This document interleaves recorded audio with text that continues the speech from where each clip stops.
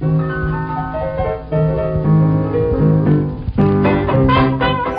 to Have Movies Will Game, the only podcast on the globe where we take you, our friendly listener, through the best and worst movies of yesterday and today, and then discuss ways that you can play them at your gaming table. In every episode, our intrepid hosts, Matthew, Dusty, and Nathanael, will filibuster fondly over facts and feelings of your favorite films, and then get to the glorious gaming goodness, giving game masters great gimmicks on generating golden genius.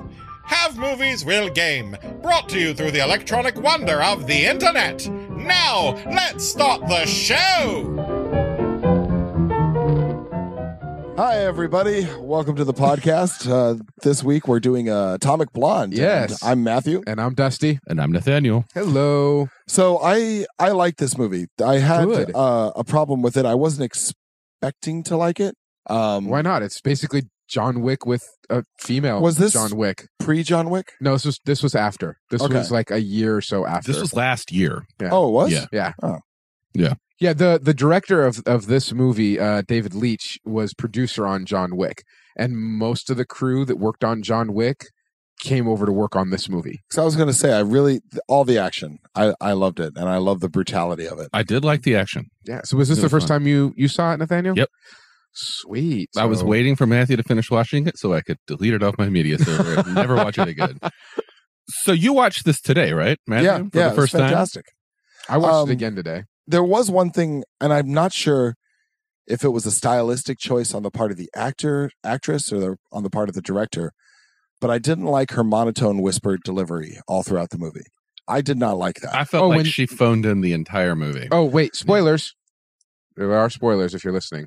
Oh, yeah, and this one, it actually counts because it's a fairly recent movie. Yeah. So yeah, we got spoilers, folks. Yeah, we got spoilers all up in here. Stop listening, go watch the movie, then come back if you care about that kind of thing. That said, it doesn't really matter because you can see the plot coming a mile away. So no, it's really subtle. The twist at the end. Gee, I wonder who Satchel is. I knew that in the first 5 minutes of the movie. For those that are interested, it is based off of a graphic novel called The Coldest City by Anthony Johnson. That's why it does look like very much in a graphic novel world with the colors and the angles. And, but yeah, so I'm sorry, I interrupted you. So what are some of the things else that you were going on about?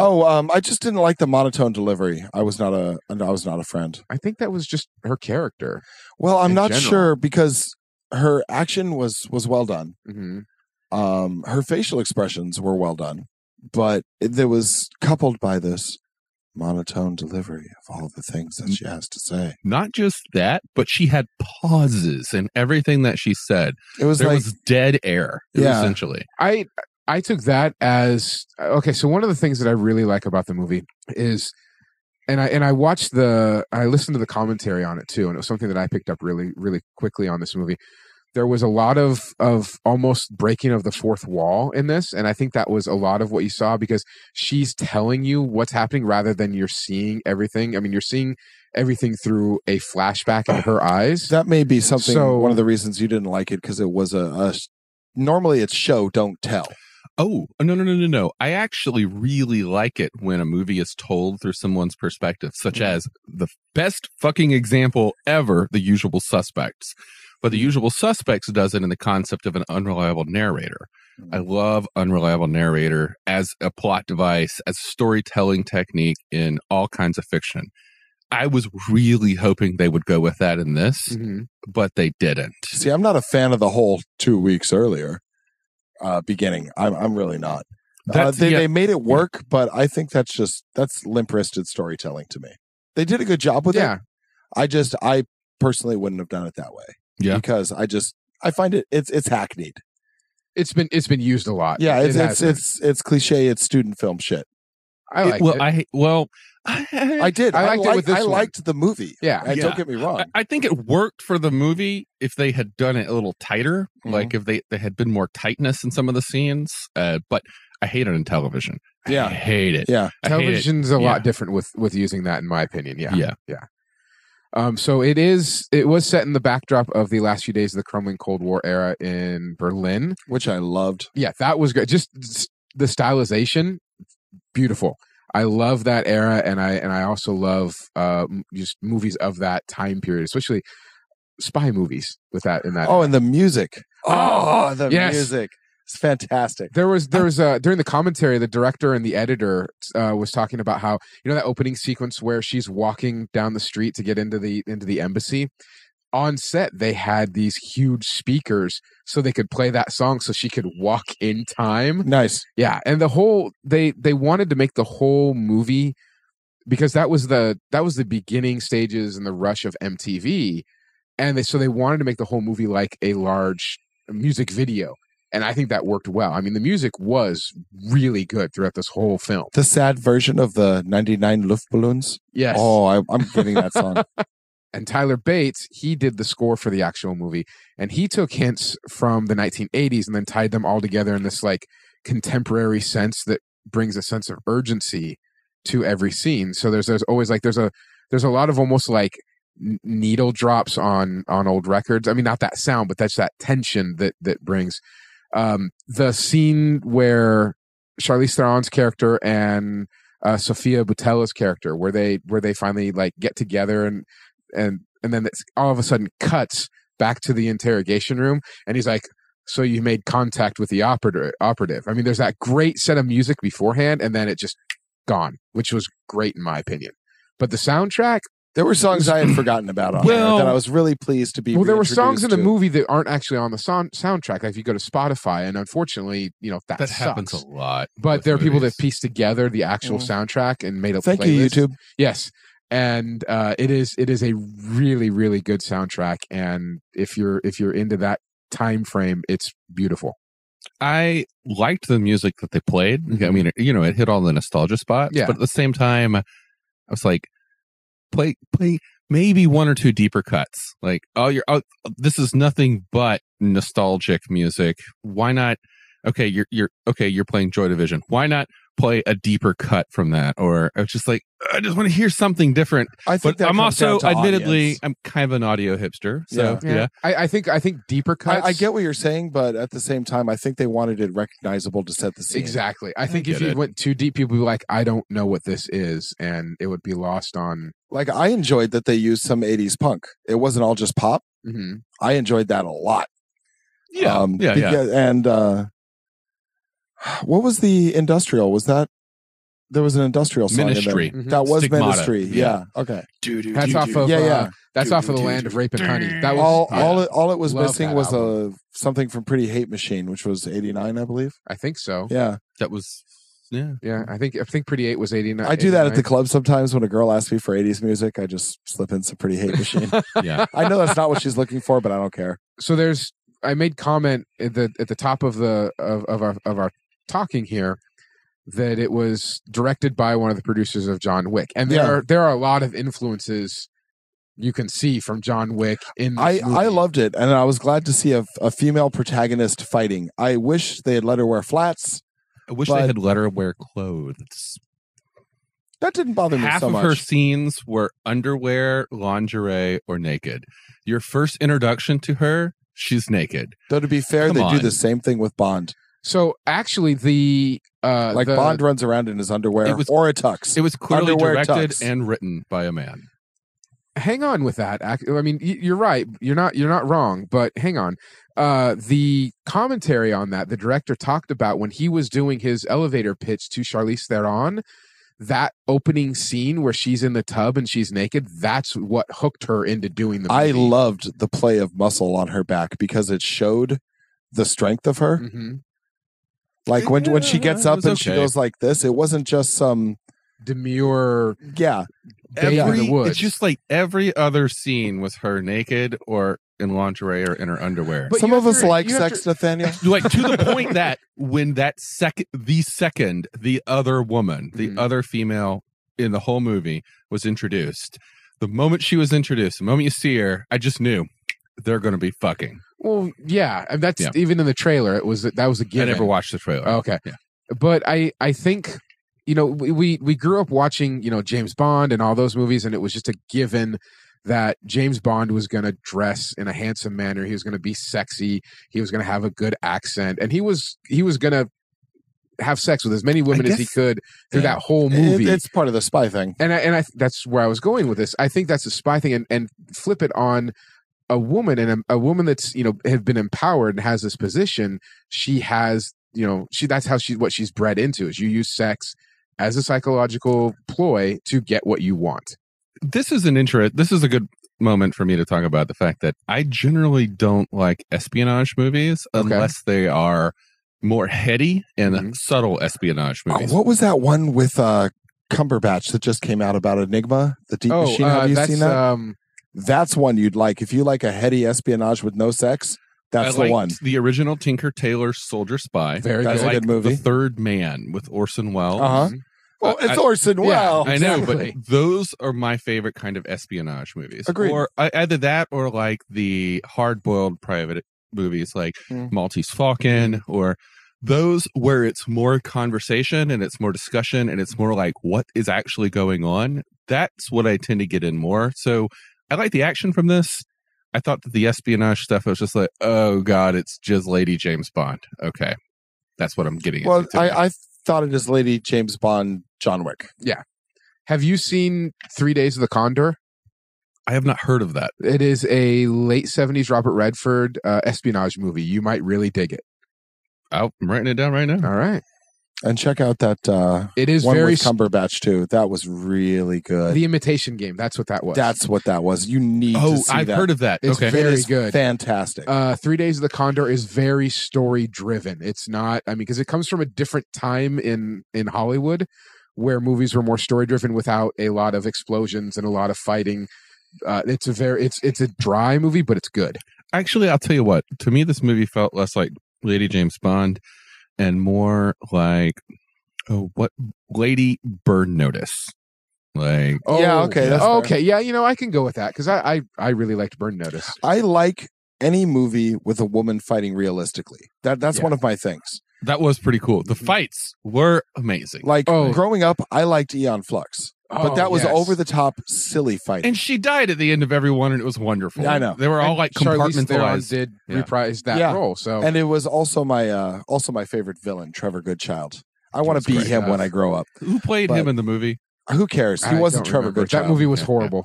It was horrible. Yeah. So that first big fight scene where she's at her lover's apartment and she turns on George Michael as a distraction on that beautiful sound system that's sitting there. So the director went to the stunt team and said, here's what I want. I want to have a counterbalance scene where she flies off a railing and into the 2 or 3 stories below. Everything else you guys go ahead and do and figure it out on your own. Now go. And they did that whole scene, and he was just blown away as a director. And that scene looked really, really good. And most of it was done in one take, or not one take. Sorry, one pan, one setup. That would have been done hard to do in one take. I also like that she didn't kill people unless they were people that needed to be killed. Mm-hmm. And even when the people were trying to capture her, like the Russians in the movie theater and whatnot, or all that stuff. Stab the guy in the cheek with the keys. But she didn't kill people. I don't think she killed anyone until she killed Percival. Yeah. I don't. No. Who'd she kill before that? Percival. Well, there's a whole bunch of NPCs that she killed. But like those. They weren't named, but just the guards that came after. Yeah. When? Well, in that apartment, the apartment. No, the cops. She didn't kill any of the cops. Kneecap, follow up the body to the head. I mean, there was a lot of people Did she go killed. for the? No, yeah. Well, in the apartment because it was cripple kill. No, she did that at the very end of the movie. That was such a gorgeous you might be right. I wasn't. But I think in the whole fight in her stairway scene, the dead guy's apartment against the cops, I don't think she killed a single cop. She didn't even use the guns. She beat them, took their guns, hit them with the guns, and then threw the guns away. Apart and threw it away. That's right. I don't think she killed anyone until she killed Percival. Well, then she made it up with a lot of killing. And then after that, it was just death. Yeah. Honestly, I wasn't expecting to like this, but I really, really did. And oddly enough, the twist at the end got me. Now, it may have been because I wasn't giving it my full attention at the time and just kind of, watching it. But that actually got me. Yeah. I didn't see that because the moment I just gave that look to him, I just didn't care. the very beginning when John Goodman comes in, she's like, I don't want him here. That line and the look shared between them, yeah, I knew that they were friends. So I just did a quick check. She did kill 18 people in this movie.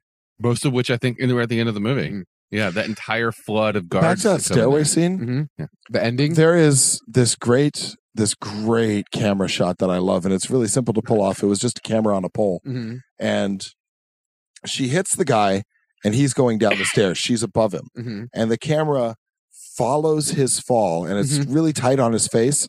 And then just as he's about to hit the steps, it goes wide. Yeah. So you see that he's falling down the stairs, and then it goes to the side, and it's his head bouncing like a dodgeball off the stairs. And it is, well, the cinematographer just does some beautiful things and has a lot of those close-up shots, like to give more of the scene. And by that, just those static close-up shots that I just love of something that you might not see as important then, but it's like with the insides of the watch, where you saw the name and then the numbers, which are important, but not really sure why. I also like the duration of the cuts too. Yeah. It wasn't the fast cut a la like a war movie or Bourne or anything like that, where it's like fast cut, establish. Yeah, all those fast cuts. And what I liked about this movie is it wasn't just the fast cuts. Like every fast cut was like half a beat longer, and it enabled you to take in more of the room and more of the hits. I think a lot more people got actually hit in the face during this movie. I would agree with that, because that's the trick. It's showing it, then showing the reaction. But on this, it was punch, follow through, guy goes flying, then cut, which I really, really liked, and it's really hard to pull. That whole ending scene, that ending fight scene, is a beautiful piece of work in my opinion. It reminded me of what we were talking earlier of Daredevil in the hall, where he's just exhausted. He's been fighting for so long, and fighting is fucking hard. Are you talking about the gunfight in the Russian place? When she's shepherding Spyglass and he's shot. Yeah. That was really good. That fight. I love those fights where it just shows how we're on the same page there. How rough we and keep how coming draining back to that fight scene. Dusty, you need to watch Daredevil. Yeah, you do. No, Daredevil I do. season 1, episode 2. It is the best fight scene on maybe I'll television. start it up late tonight. Yeah. Just you keep saying that. Just watch it. I just go for all 3 knuckles. Okay, we're gonna pause this and we're gonna watch this right now. All right, we'll be back. So no, really, I'm down. We should do this. that fight scene in the stairwell, it's executed so perfectly, and I was looking. I honestly thought it was a one camera pan for the entire time. No, but it was edited so fucking beautifully that it was just. It looked like it was a one single pan shot. And there was right after the movie came out, I had posted on my Facebook about this scene, because it was broken down beat by beat and how they did it and how they filmed it and how they would bring in the stunt double for Charlize Theron, or the other guy. I think it's Theron. I've always said Theron. So yeah, but we're not going to go with your pronunciation. Of we're just not. I love you, man, but we're not. No, that's fine. That's fine. She's an amazing actress, and if she were to show up and say no, it's pronounced this, I'd go okay.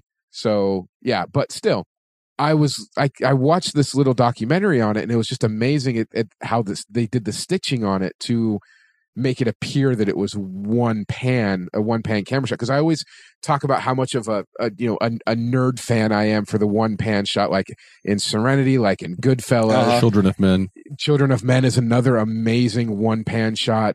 And several, yeah. And this had such a good one, but she said in an interview that I also watched that she took a lot of damage filming this movie. Good. She did a lot of her own stunts, and that was great. I think. Wonder how many hit points she has. Oh, we'll save that for later. Well, hey, so I think her first notable movie was 2 Days in the Valley. First thing I ever saw her in was The Astronaut's Wife. The first thing I ever saw her in was That Thing You Do with that Tom Hanks movie. She was in that? Yeah, she was the drummer's her first girlfriend. It was before Hollywood said, "Hey, you're great, but we need you to lose a lot of weight," because she was a little thicker. No. She had like the Marilyn. Stay thick, baby. Stay thick. Yeah, she had the Marilyn Monroe like thickness to her, and she was get a witness. and then the next time I saw her was with James Spader and Danny Aiello in 2 Days in the Valley, which a lot of people say is a knockoff of Pulp Fiction, but it's the only thing it has in common with Pulp Fiction is it's several different stories that intersect together. Yeah, it's not a new gig. It's more like Love Actually, but with a lot of death. I recognized one movie you said in that entire paragraph. Pulp Fiction? Yes. That's all right. But my first exposure to her was Aeon Flux, and I didn't care for her. But in 2 Days in the Valley, she plays James Spader's girlfriend, and he plays a pompous dick, just like every other movie he's in. And that's a good movie. You should see it. So I just recently watched on someone's unusual recommendation, A Million Ways to Die in the West. That movie is hilarious. I was surprised at how much I laughed at that movie, and it has Charlize Theron in it, and she is hilarious. I did not know that she was good at It's good to comedy. know she could act then. She delivered the lines well. It felt like she was comfortable. Like she maybe was that's just it. talking. I'm sorry, a lightning bolt has just gone off in my brain. Oh, dear Lord. Maybe she's the female Keanu Reeves.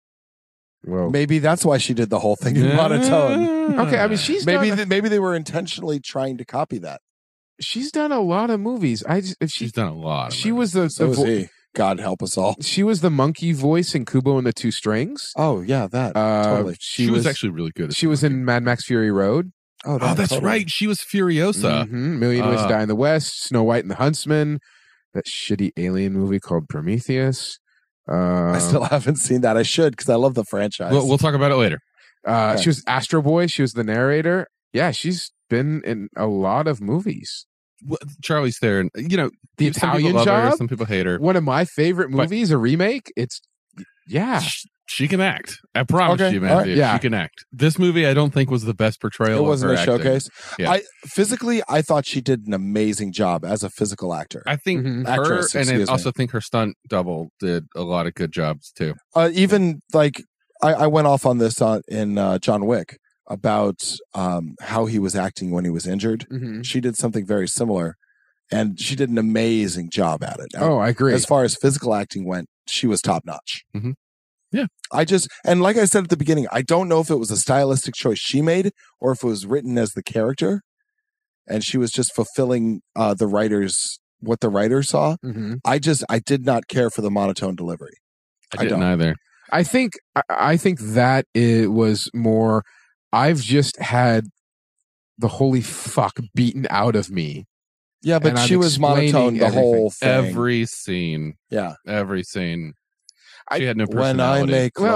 I make love with a monotone, especially picking up a beautiful brunette in a bar.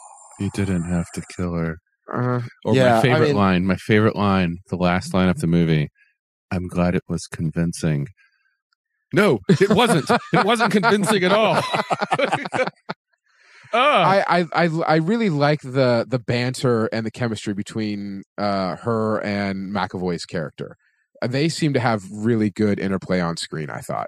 I didn't see it. Really? Yeah. You didn't see it? He just annoyed the shit out of me, and she was boring. Did he annoy the shit out of you because you knew from the moment you saw him that he was like the bad guy, that he was the one that turned? I was just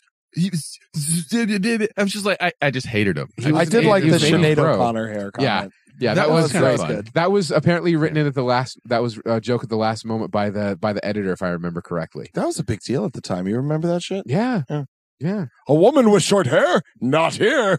I mean, it was different time. You know? Yeah. I was happy to see the BMW bike that what's her name, Sophia Boutella rode, that BMW Roadster. Yeah, what's her name? The most pointless character in the whole movie. She was only there to have another woman. I understand that she was a plot device and she was supposed to move on and help the story, but yeah, I just kind of felt like she was a total, I have a side quest for you. Yeah. Please press A to continue. Yeah. That's how I felt with her character. The other, who was the guy?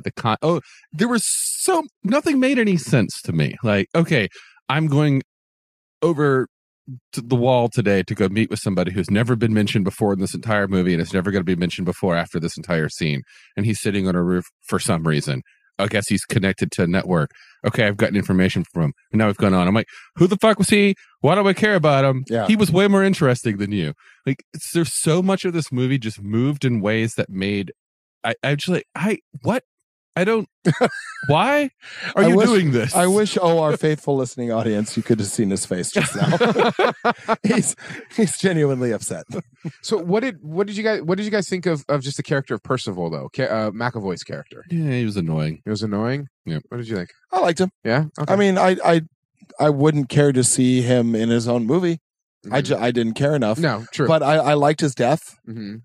That he's talking about the fetid swamp of Berlin, and he's like, and I fucking love it. Boom. Yeah, I mean, there was I like a character that's content in its own filth. Mm-hmm. I don't like people I'm forced by circumstances to do things that I don't want. No, he was happy there, and he loved it, and I like that. I like. If you're going to be a villain, be a villain. I liked from the moment that you see him. Not the photo, not the the file photo of him, but his actual first interaction. First thing he shouts is "Money is good, information is better," and right then and there that where he's aligned, and I like that. And he's going to die before the end of the movie. Yeah. You can tell it's a rough communist country when you can buy sensitive information for one bottle of Jack Daniels.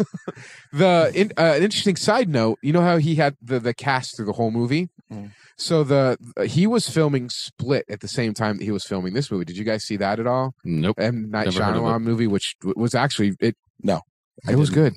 I was trying to think of a word, but I couldn't think of it. But they worked for the cast. Excellent, fantastic. No, 4 stars. Redeemed M. Night Shyamalan in my book because it was a really good movie. Anyways. He called the director and said, "Hey, I busted my arm on set because I had to punch a wall and I broke my arm." And apparently, the director freaked out. I was like, "Well, fuck, what am I going to do?" They worked it into the script with that plot point, but that's where they put the microphone in. But yeah, the whole movie, he actually had a broken arm, and that was a real cast from him fucking up on another movie. Casts are great. Mm-hmm. This cast was okay. It was good. Kick-on. Yeah, I kind of figured something like that would come along. That's all right. Nothing wrong with a good rim John shot. Goodman was great. Yeah, I thought he was too. Everything that John Goodman does, every scene, every movie, he owns it. Yeah. I agree. I've been a long time. Also, I want to grow that beard when I get older. Yeah, me too. That almost Greek out to the side thing. Uh-huh. That's a badass looking beard. Mm-hmm. Get all starry eyed there. Yeah. As I'm trying to grow out a beard. I give it a shot every now and then, but the fucking mustache, man, I can't do the mustache. It gets in the way of my lips. These full, Nathaniel's juicy lips. got a good beard going on here. It's nice and full down under the chin area. Yeah, I'm running out for a costume actually. Which costume? You doing Ming? I'm doing Ming. Dude, really? That's so sexy. Ming nice. is my favorite villain of all time. That's what I'm going to be married as. Really, brother. Very, very nice. I'm happy for you. I'm trying to convince my buddy to come as Prince Voltan. Mm-hmm. Does he have the thighs for it? Oh, yeah. He's a big hairy dude. Nice. And I'm trying Does to... he have that same personality? No. There's only one Brian Blessed. This is true. He's close enough. He's close enough. He's like a redneck Brian Blessed. Okay. You just imagine awesome. Brian Blessed's personality, but with a southern accent. You just toss y'all in there. And you toss some y'alls in there. That's my buddy. I don't know he's listening. Thanks, dude. That's nice. Great. I can't wait to see this now. Seriously. No, Ming is the best. Is Flash Gordon on our list? Yes, it is. Nice. Yeah, it is. Flash. Something else I liked, just with the design, we were talking a little while ago how this whole movie was almost like a music video because of the height of the MTV. And it's very, very 80s with the muted colors and then the neon everywhere. One of the other things that I liked about it was a lot of the director used a lot of reflections, a lot of mirrors to kind of see, let you know what's kind of going on, but what's really not. I liked when they were fighting in the movie theater. That's always a good scene. Yeah. And they always bust through the screen because that's what screens are for. That's what they're there for. But one thing I liked is that they didn't pull close up for the bust. It stayed wide. It stayed a really big shot, taking in a lot of the theater, and they came through the screen instead of it's usually like they had to destroy a whole real screen instead of just getting a little piece and showing it later. Yeah, it was pretty nice. Yeah, I enjoyed that fight. But my comment a moment ago about the thing I like with the mirrors and the reflections was that it allowed the audience to not really know what was real and what was deception or deceptive, because the story also takes the viewer on a roller coaster ride of who's the actual good guy throughout the entire film, which I mean, you know who the good guy is, but you don't really good person, good woman, whatever. But you don't really know until the end. I like that twist that you talked about at the end. I'm going to go back to the fighting. I liked her fighting. She fought in a very disabling and ruthless way. Knees, groin, throat. Knees, groin, throat. Knees, groin, throat. Didn't attempt to stand back and batter at them with reverse roundhouse kicks and all this ridiculous kung fu shit. Knees, groin, throat. Ladies, if you're listening, just work your way up the body. Knees, groin, throat. Knees, groin, throat. It's very important. And there was a good fight coordinator, possibly the same one from John Wick. I believe so, yeah. Who just drilled it into her. And I think she did a fantastic job. Nobody went overboard with and then she kicks off the wall, spins 3 times, and plants her stiletto in his eye. Matrix style, yeah. Just good, brutal, effective fighting. And I'm a big fan of that. Yeah, me too. Yeah. Knees, groin, throat. Very important. There is, with that final fight, continuing on that, tailcoating on that, just the exhaustion. Because a lot of movies, you see a long fight, either we always talk about Star Wars at some point. So even with the lightsabers and how, just physical that can be, or even a Matrix style fight or John Wick style fight, or this style of John Wick fighting. A lot of movies don't show that it is, exhausting. And if you fight for more than 60 seconds, you are gasping. Now, gasping. Admittedly, I haven't been in very many fights in my life. I've been in a good number, but not a lot of them. And I haven't had any recently. But yeah, you're swinging your body around. You get out of breath real quick. It's not even that. It's how high your adrenaline raises, how alert you are. Every nerve in your body is firing in a survival mode. And it's exhausting. You can flood your body with those chemicals, but you have to pay the price. And I liked that they show that. I think that's a newer trend. Okay. And it's one I heartily approve of. You're not bulletproof, man. I don't really have anything else to add to this myself. I feel like for me, the movie was kind of It had its good points. I mostly found it a little banal, but I don't feel like the time was wasted. It just wasn't my cup of tea. Yeah. Okay. So how many? I'm sorry, real fast. Okay. I would say I probably won't watch this again. Really? Yeah. This was a watch once. I'm glad I saw it. I thought it was very interesting. I will definitely be looking up some songs because of it. And I think of it as the not a pile of crap movie, but it's not something I'd buy. And even if I was flipping past Netflix, I probably wouldn't watch it again. And if I want softcore porn, I've got better options already. Is softcore porn still a thing? Yeah. Yeah. Go look at HBO. They still do like their softcore porn. Do they not have phones? Some people don't want the hardcore, all holes filled all the time. I watch that softcore for the internet stories. Provides. Yeah. Tell me you're joking. Tell me you're joking. I'm joking. All right. Sorry, go ahead. No, it's okay. So how many, let's see, would it be how many out of atoms? 80? How many, what? Out of the 80s. Out of the 80s? Mm-hmm. 80 atomic blondes. Okay. So it will then be 89 because it was set in 89. So out of 89 atomic blondes, how many would you give it? Myself personally, high 50s. Okay. Nathanael? It was all right. Yeah, same. So high 50s? Okay. 57 atomic blondes. I'd go into the 70s personally. I like this. Yeah. It was good, but like I said, I'm never going to watch it again. Okay. Yeah. I think I've seen it 4 times. I like it. Okay. Yeah. I really like this movie. It's not as much as it's not as up there as on like a John Wick level, and I didn't dive into it as much as I did with John Wick, but to me this is a really good movie. This is a movie that my dad and I would have gone to see together. He really liked the lead actress. He probably would have liked everybody in this movie, but he was really big into these spy action movies. So I think it kind of holds a little bit more for me for that reason. Yeah, but because it would have been hey Dad, let's go catch this movie and then go have lunch. But I really like it in general. So I feel like if I'm going to watch an action movie, of the movies that we've done, I will watch John Wick multiple times and not this. Okay. I feel like Fair. if I want to watch a lady espionage movie, I'll just watch V.I. Warshawski a few more times because of Kathleen Turner, Oh my God. Yep. Because it's also funny. Yeah. You could also watch the TV show La Femme Nikita, which was based off the TV show, the movie La Femme Nikita. Or the first two and only two, only the first two seasons of Alias. I never watched Alias. Watch the first two seasons. They're great. Okay. What happened? Why don't you like the rest of this? Because J.J. Abrams fucks everything up in the third season. Always. It's just a thing he does. JJ, you got some splaining to do. Yep. Oh, man. You went there. And on that note, let's pass it over to some talk about games. Yeah, I'm good for that. All right. Thanks for hearing the movie side. Hi, everyone. This is your favorite host, Matthew. This week's episode is brought to you by Guardian Games, who we are proud to have as our sponsor. Guardian Games is Portland's largest gaming store. They have almost every game you can think of, be it role-playing, board game, card games, miniature games, even video games. They also have a ton of gaming-related material and some pretty neat swag. I mean, the D20 fuzzy dice that go in your mirror, that's good stuff. If you're 21, you can have a drink in the back at the Critical Sip. Booze makes gaming better. Always has, always will. There's free games back there. You'll love it. They also have a friendly and incredibly knowledgeable staff, and they are the hub of a diverse and friendly gaming community.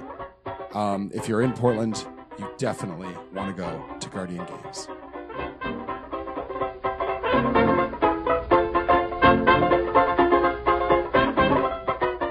I was signing up for WagonCon, and it's a convention that I'm really fond of. That's coming up here in May. And one of their things was fill out a comment form because I had a question to ask them that I could have just asked the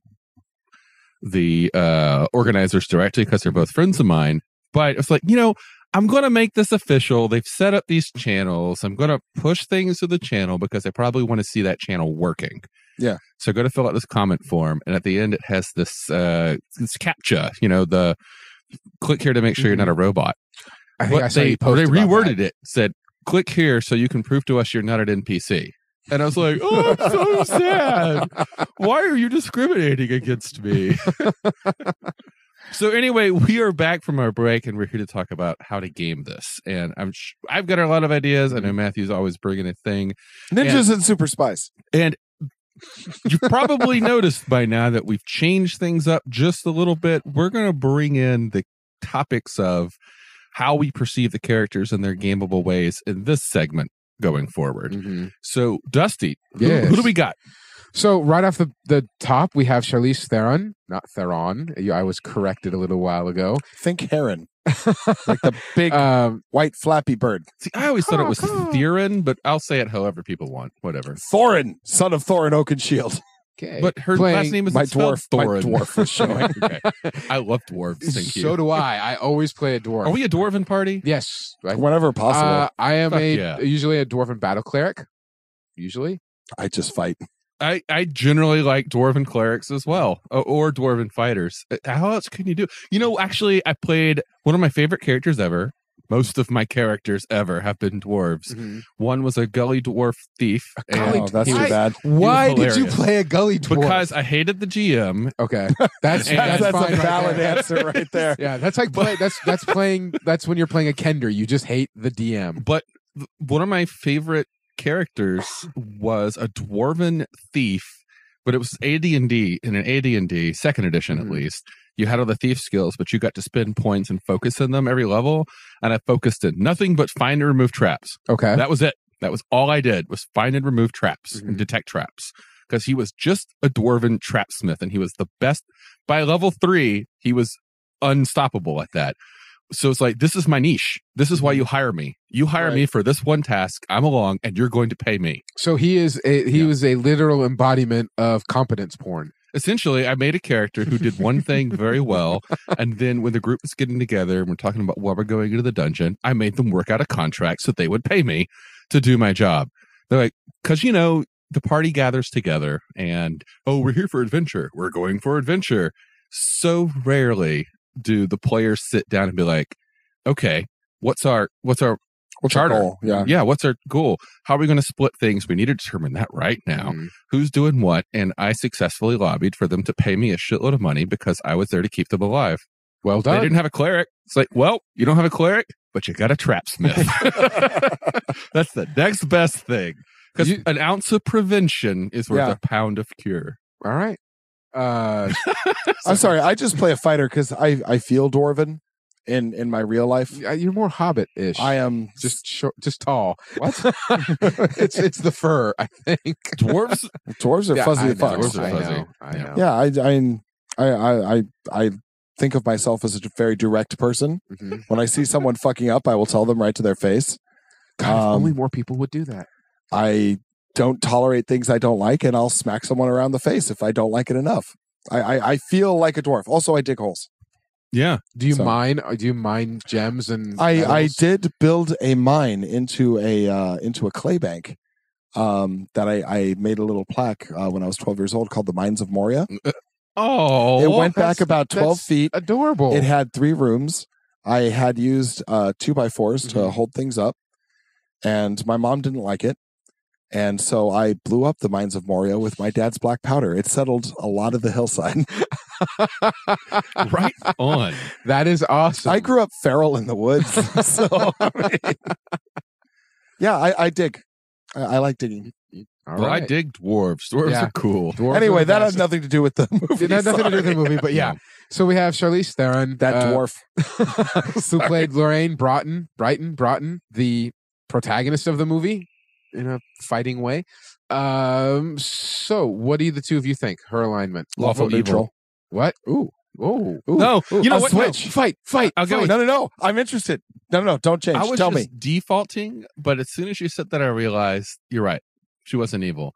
Because I'm going back to what I said earlier. She didn't kill people until they were trying to kill her. So yeah, I would say lawful neutral. Okay. Yeah. Lawful neutral. Okay. I think most of them were. James McAvoy who played David Percival. Fucking chaotic neutral. I went more chaos. Evil. Yeah. No, he was chaotic neutral. He was every man for himself. But okay. And he loved it. Yeah. Okay. He was the quintessential chaotic neutral rogue. He had some madman in him too. I think he'd just been there too long. Yeah. Okay. Regardless of the reasoning, I think that's what he was. If this were a D&D party, he would be a chaotic neutral halfling thief. Yeah. What did you think he was, and why? I just with him selling everything out, I did went more lawful evil, to be honest with you. It's hard to be a double agent and be lawful. Though that's not fair because I just did triple agent as lawful neutral. So what the fuck do I know? Everything that she was doing was geared towards her patriotism. Well, we don't really know her motives. We just know at the end that she's revealed to be an American agent the whole time. So, which was great. She was obeying the dogma of her country, just doing it in interesting ways. I think she should have had a southern accent at the end. That would have been good. Like she had like this Olympia mixed with Northern California kind of voice at the end when she switched back to American. And I really would have liked if she came from south of the Mason-Dixon line. I think that would have been adorable. As somebody who appreciates powerful and well done, capable Southern characters, I'm also somebody who hates bad Southern accents, and I'm really glad she didn't come out as Southern at the end because I would have been like, that's fake. Well, you guys say she's a good actress, so I mean, she might have been able to do it well. Yeah. I've never seen her play a Southerner, so I can't, comment on that. She has. I'm just trying to remember what. Although she might have done it better than Anna Paquin. Yeah. All right, and then we have Eddie Marsan, who was Spyglass, who was just trying to make sure liked him. His family was okay. And then, from the moment you meet him, I felt sympathetic to his plight. Yeah. But he was twitchy also. But he was concerned about his family. But and twitchy. I found his concern for his family seem genuine. I agree with that. Yeah. I don't know that necessarily that he's a character though. Yeah, he's I can an also NPC. go with that too. I think he was. I think he was saving the princess kind of thing. Okay, all right. So an NPC, John Goodman, character or NPC? NPC. Yeah. Sadly, yes. And then Toby Jones, also NPC. Which one was he? He was the one. He has the really big forehead that was in that same interrogation room. Of the. I think that was the characters. Honestly. Yeah, I think Lorraine and Percival and Sophia, Frenchie. Delphine Lassalle. Delphine could be a character. I think, like I said earlier, game. I said earlier in our podcast that I thought she was more of an NPC. Yeah, I thought she was. Yeah, I'm reaching. So the rogue is trying to charm the bar wench, is what I got. Yeah, I kind of look at this whole thing as this is a DM one player scenario. Yeah, this whole thing is definitely two players. Yeah, it's players. Everything is. It's an afternoon where you're sitting down with you're like maybe introducing a friend to an espionage game, or just introducing a friend to just gaming in general, and they wanted to play this, and they wanted to play a kick-ass female lead. So yeah, I think everybody outside, you're right, outside of Charlize and James McAvoy, I think are NPCs. And honestly, I think most of them fall into the lawful neutral category. Well, that will also, yeah, okay, with their even jobs, if you were doing the full write up on the NPCs, spying in its essence is a neutral thing. Yeah, I mean, it's very geared towards TSR's old Top Secret game. So yeah, that could be a good one. I forgot about that. Yeah, that's you got that whole box set. Yeah, I saw that at Guardian Games. That's a little long. That's a little long there. A few weeks ago, I saw that box. I see it every once in a while. Yeah. Complete with like the additional toys that it came with. Nice too, like the. Because I think it came with a passport also. I think it just came with like gadgets and stuff. Yeah, to set the stage and the feed. It was we can't do James Bond because that's already licensed. So here's Top Secret. Yeah, I think that wraps it. I don't really have any more characters. But do you have a story for us? I do, and this time I didn't really have to rack my brain for it, because it's painfully obvious what the next move is. Mm-hmm. Quick history lesson. After the Berlin Wall fell, there was, 2 million people came from East Germany to West Germany. I mean, there was back and forth, just madness in the streets. It was described by a journalist as the biggest block party in the world. And the Americans have this list. Oh, yeah. And they have unfettered access. And they have a huge crowd to move in. What do we think they're going to do? Start targeting people that are coming over. Yeah, the CIA has a tremendous opportunity, if they move quickly, to co-opt or take out every last spy in Berlin. Every last one. You can either co-opt them or just shoot them. Now, what I envision is Charlize Theron getting, okay, well, you had your vacation. We're not going to send you out, but you know the ground and you know the players. So we are going to send you with a team, your PCs, back out, and you're going to clear this list one way or another. Ooh, I like that. Yeah, it's contain or kill, and Lorraine will be acting as the intel source. Mm-hmm. She is the wise old man, and she's the quest giver. Okay, she's got a question mark over her head, and she'll go get this guy, and they go find, kill, contain that guy. They come back with its head or whatever. Then send out again, send out again, send out again. You could give the option again of, if you wanted to play it as a campaign, depending on whether it's to kill the Cold War faster or to extend it, which is, let's face it, the natural inclination of the CIA. You don't want to lose power. There's never a bureaucracy in the world that has voluntarily given up power. Mm-hmm. So what I thought would be interesting is that after they go after just the regular spies on the list, they'll get creative. There's still more work to be done. We're still necessary. There's always work to be done. So you could write this as a alternate future history too, which I think would be interesting if you wanted to extend the Cold War. You just gave me an idea suddenly. What you got? We keep talking about John Wick throughout this whole episode and all the connections to it. Here's an alternate idea of a follow-up to this game. Bridge the gap. Instead of Lorraine being the quest giver, have Lorraine and her people be the villains. And in this game, you play the people coming over. You play the agents getting out of Russia or getting out of East Germany. You play that'd be fun too. A network of spies trying to stay alive and build a new industry that eventually a whole new apparat. Yeah, that eventually lays the foundation of the whole assassins network in John Wick. Oh, I like that. Yeah, that's better. That sounds good. So it's a story of survival, finding contacts, rebuilding connections, establishing safe houses. Oh my God. Because everything's blown at this point. Everything's blown. Yeah. Everybody knows you. All you have is your skill set. And they know who you are. So you have to basically reinvent yourself, and you have to find your contacts and stay protected and stay one. Could you do that as a party, or is that a single player? The reason I went in this direction is I wanted a party. Okay. You could do a whole party. Yeah. Yeah. A whole group of people that good. Look, we're the best. I'm the German. I'm the I'm the turncoat Frenchman. I'm the KGB. I'm the American who is actually on the list as being bad. Mm-hmm. I'm the renegade Brit. We've got a whole crew from all across the world who are joining together to form an Assassin's Network. Yeah, that'd be all right. Kind of like an Assassin's Creed. Oh. Let's not take it quite that far. Those movies were shit, and we're never doing them. No, I agree with you. I say. I agree. I had to. It lended itself so well right there. So I really like that idea. That's good stuff. Yeah, I actually like that better than mine. I'd play that. Yeah. I'd play that. In a heartbeat. I'd run that. Mm-hmm. Yeah. In either approach that we take, you're going to have a party. And both of them, there's going to be similar themes in that you're not going to have a party. You're going to have a group of connected people who are not necessarily going to be together the whole time.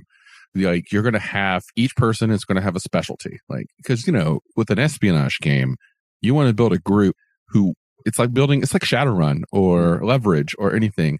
You're going to have characters that are fully capable in their own, in their field of expertise. And frequently there's going to be no reason for them to hang out unless they are meeting up to exchange information and then they disperse again. That's the reason I did it this way, was because that would be a harder game to run. It's actually a lot more involved. Yeah. It's actually really simple to run, but you have to have some experience with it. But even if it's your first time, the biggest tip is, as a GM, if you're going to run that kind of an open play party, you need to step back from the dungeon crawl template. Mm-hmm. Right. You need to step back and look at the characters as people and realize that they're going to be doing different things, and you got to come up with you have to come up with your own GMing toolkit to handle that. And a lot of that is simply dealing with improv acting. Like, you have to be able to move the scenes quickly. If somebody's doing something that takes time, you have to be able to give that a moment, cut to the other person doing a thing, give that a moment, cut to another person doing a thing. And all the while, you got to be taking a shitload of notes so you can tie everything back together. You know what just popped into my head was that old, really, really old play-by-mail dungeon crawl. Do you remember that in the back of comic books? I haven't thought about that for years. Like in the back of comic books, in the advert section, they used to have that. And what I was thinking is you'd set it up probably based on email or like a chat server of some kind. And everyone tells you what you're doing, and then you tell the next person down the line how that's affecting them. And then the next person hears how that's affecting them, and the next person hears how that's affecting them. So you have this living, constantly evolving world that people are accessing from different places at different times. Nice. Mm-hmm. Yeah. And a lot of note taking. It would take some setup. But at the same time, like, you could evolve it far beyond, and no one would know what anyone else is doing. Like, if someone wanted to reach out and make connection to an ally, another player, that would have to be handled through the DM until he can take them, drop them in their own chat channel. They discuss their things with him watching, and he decides how that affects the world and the other players at the table. So it's all secretive. No one knows what anyone else is doing except the DM. I think that might be a lot of fun. That could be really fun. It's involved, but I think that could be a lot of fun. Yeah, because you don't know. You're always on the edge of your seat, wondering if whatever move you do, because there's 5 other players, rough guess, and they could be doing anything. This could be a very long-term kind of gig. I like that. I'm a fan of long-term stories. You see, I like yours better than mine, but I'd want to see it implemented, something like that, where there's partitions, there's firewalls to knowledge, not just sitting around the table going, you didn't hear that, okay, you can't act on that knowledge. You don't know. You're just acting on the knowledge you have. This is interesting, and it's reminding me of a game that I am now shooting myself for not having brought up when we talked about John Wick. And it's a game called Assassin. But some people call it different names. There's Gotcha is another version of it. Essentially, the game is as such. You all join together to play this game, but you're not going to be playing this game at a table. I've run this before, and this is how I did it. I got people to sign up in advance, and once a certain date passed, I sent everybody a packet, and that packet had a dossier on their target, what you know about the target, and you had a weapon. Your packet came with like a weapon. It could have been tape. It could have been a squirt gun, or whatever. We mainly just used squirt guns because of the way that we were playing. And then you were basically sent out into the world to go find that target, which was another player that you had to find and squirt. And then once you killed them, that was a kill. You gotcha, and you shoot them with a squirt gun. Once you kill them, you then take their packet and keep going down the line. That's now your target. Oh, wow. That's fun. I like that. It's a last man standing game. It's kind of a LARP, but at the same time, I'd be really down to play that. So Steve Jackson has a version of it. And I think it's just called Assassin. That's a published version of this game that adds a variety of additional weapons. Like one of the weapons that I remember is the roll of tape. And the roll of tape allows you to create the portal to the death portal. Essentially, you find a doorway, you roll tape all the way around the doorway, and you get that person to walk through that doorway. And when they walk through it, they're dead. It's just, I like it. The basis of that, before you got into the Steve Jackson part, it reminds me of a movie that is actually called Gotcha, that was done in the early 80s. And it sounds very similar to that same premise. So we did this at a convention as like a meta game that was played throughout the entire convention. It was a lot of fun. Oh, it sounds fun. That would be good. I don't know what you're bringing to the table, but I think that kind of sums it up perfectly. You take what you said as the setting, and you take that system, and then you compartmentalize everything, and then just send them out. I think that's fantastic. I want to play that. Yeah, that I didn't even think about that until we were just talking. I do have some ideas of games that I think that could pull an Atomic Blonde inspired campaign off. Any of the ones that we've talked about. So first off, we've talked about some of these before on John Wick, because a lot of the themes match up. Hollow Point, the one that we talked about with John Wick, where you have the agency and the agency has goals. Well, Hollow Point has a version where you're all spies. So that would kind of match. Okay. Hollow Point, I think, could do it. If you're interested in that, you should listen to the John Wick episode, because we go into real depth. Or you should just listen to the John Wick episode, because we were fantastic. It's a really good episode. And another one that I mentioned in that one was Haven City of Violence, which I think could also pull it off. We've also barely touched upon, but frequently brought up Ninjas and Super Spies, Palladium Games. What? If you like Palladium and you want to play this game, you want to play a Palladium system. We bring Palladium up a lot. Yeah, we do. There's a reason for that. It's the best around. Nothing's going to ever keep you down. Talking to you, Laird. Wow. Well, Ninjas and Super Spies could pull it off. You just want to pick one of the more toned down character classes. Otherwise, you're going to have gadgets. Yeah. But it's clear that game is themed towards all styles of espionage play. So it's got something for everybody. And if you're already a fan of Palladium, I know who you are. You should probably check this game out. Watches you. But you probably already have it, because that's who you are. Yeah. And another game, we're going to go way back to episode 2, Wushu. Wushu was the game that I pitched really for District liked 13. Wushu. Yeah. The one where the more you describe, the more dice you add. That I really would like to do a session of just any game with that mechanic. I think Wushu could pull this off. Yeah. Very free form. You kind of got to throw some dice down and go. Has anyone at this table ever played Top Secret?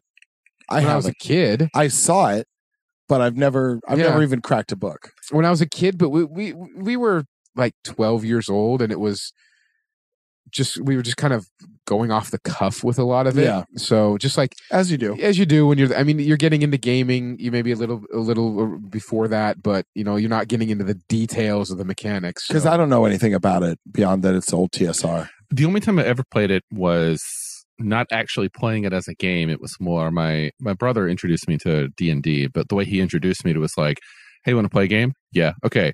You're a knight with a sword going into a cave. What do you do? I'm like, okay, I do this. Okay, this happens. Yeah, that was kind of the same way. He did one with me as well, where it's, okay, you're a spy. You're going into this area. What do you do? I'm like, oh, okay. That's the only time I ever played anything remotely like that. Right.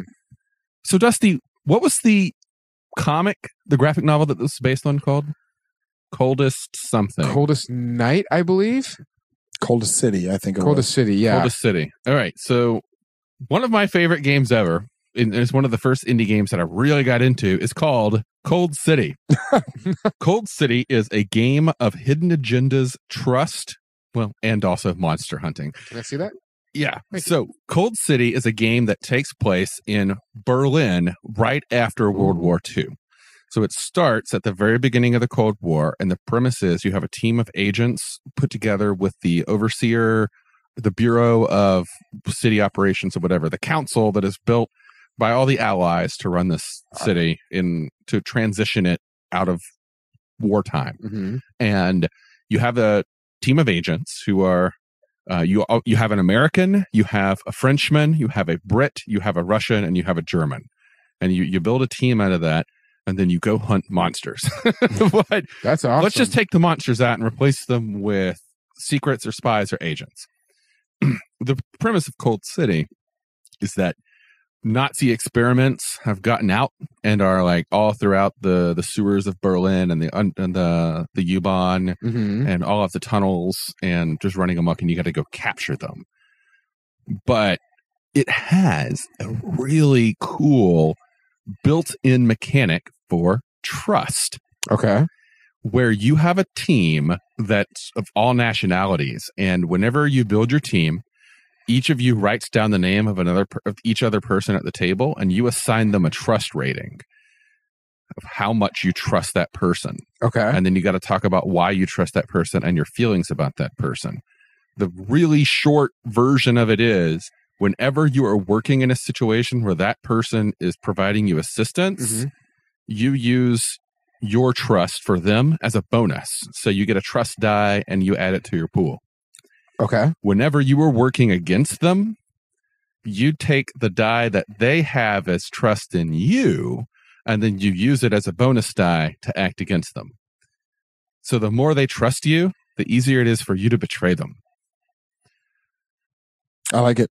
It sounds good. Just a really simple die pool system where you tag attributes like I'm strong, I have connections, and whatever, I'm going to roll this dice pool. You can even get negative attributes, and you can use them positively.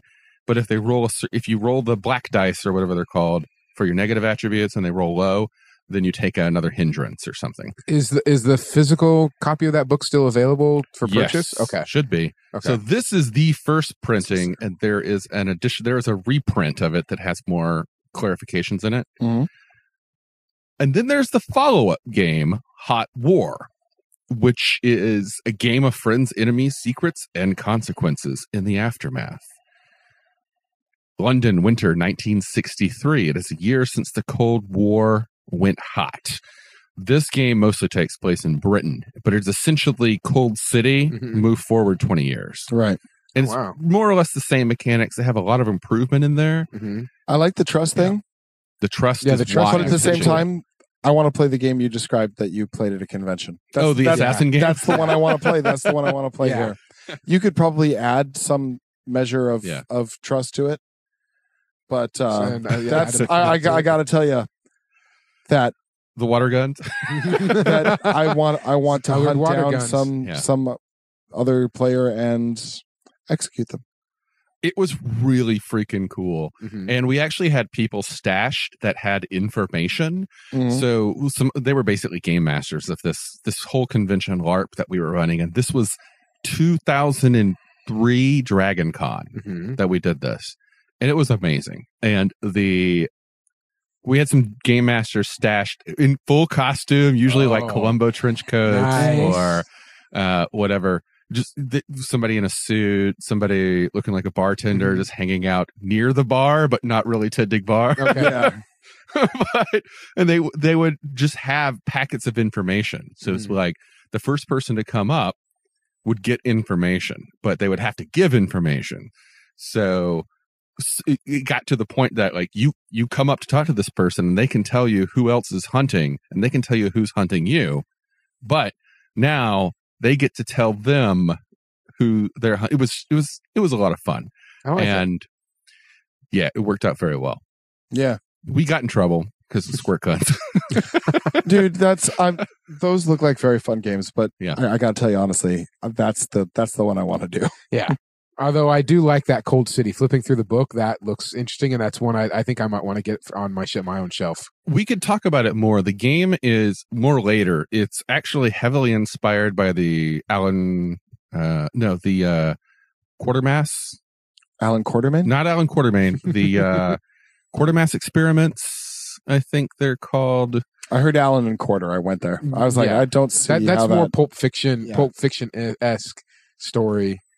Not to be confused with Pulp Fiction. Things movie. Like Day of the Triffids, The Third Man, Hellboy. Okay, this game is pitched as think Hellboy meets The Third Man meets The Manchurian Candidate. Oh, wow. There was a series of British movies called the Quatermass Experiments. Quater Quatermass Experiments or something like that. Oh, God, it's been so long. That are these British espionage into the world science monster things. Oh, ooh, I'm gonna have to look those They're up. really fucking cool. I'm probably not explaining them well. But if you liked The Third Man, what are they? And also a little bit Day of the Triffids, it's another one. Quatermass. What? I think it's Quatermass. Experiments. Yeah, something like that. Thank you. Yeah, they're heavily inspired by that. Cool. All right.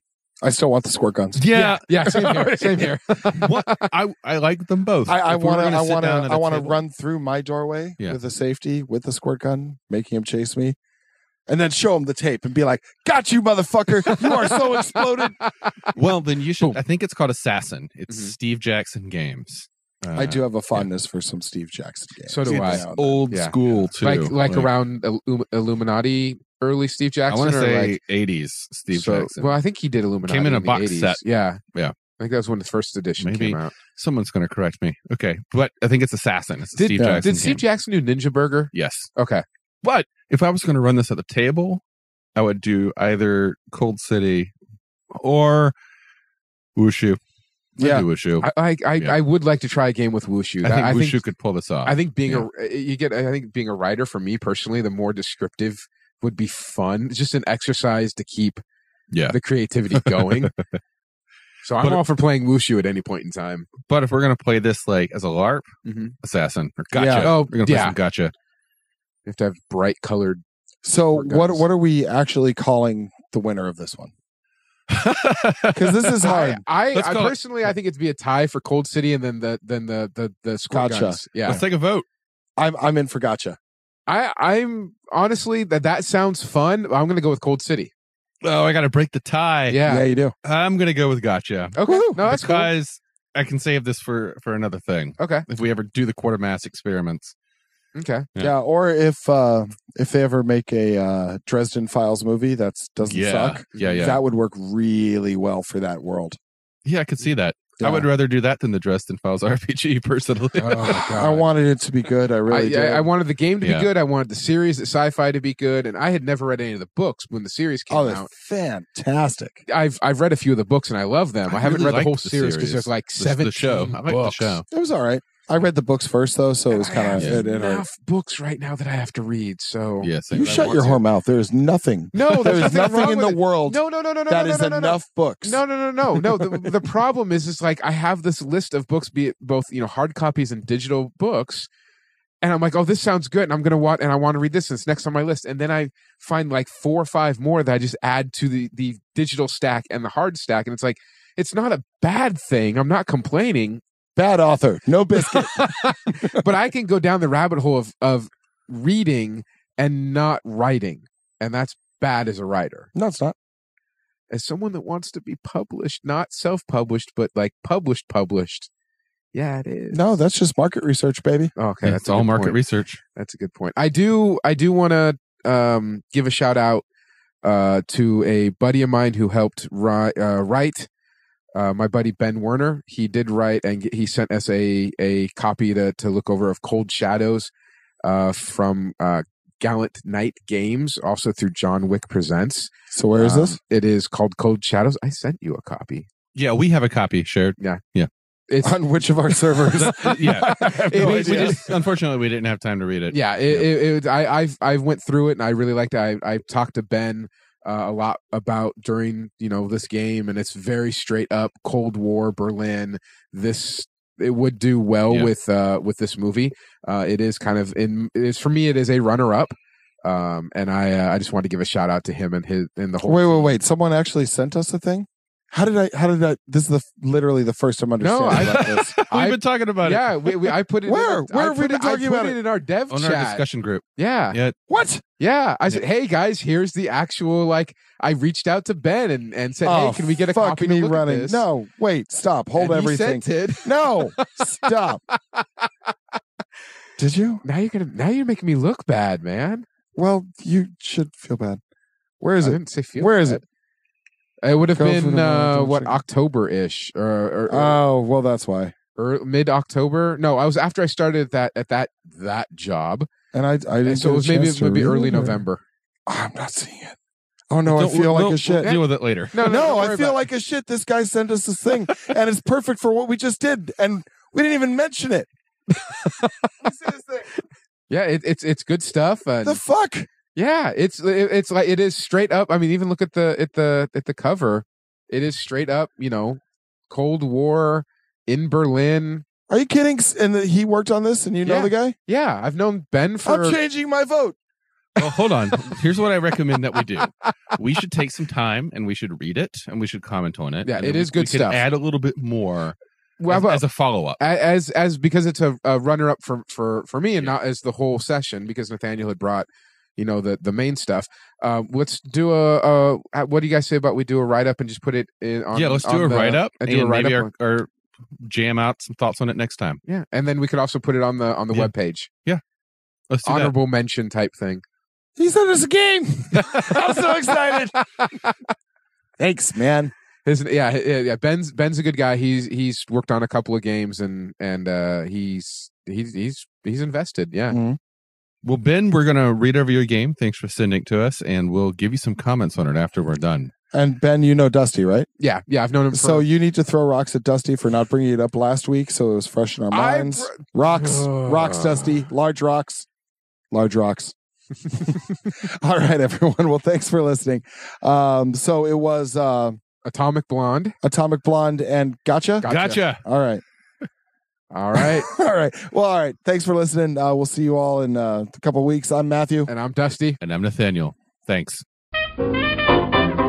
Thanks for listening to another episode of our show. We're a new name in the enormous sea of podcasts and appreciate any feedback that you can send our way. If you like what you've heard, or even if you didn't, please leave us a review and let us know. Got a movie or a game that you want to hear us talk about?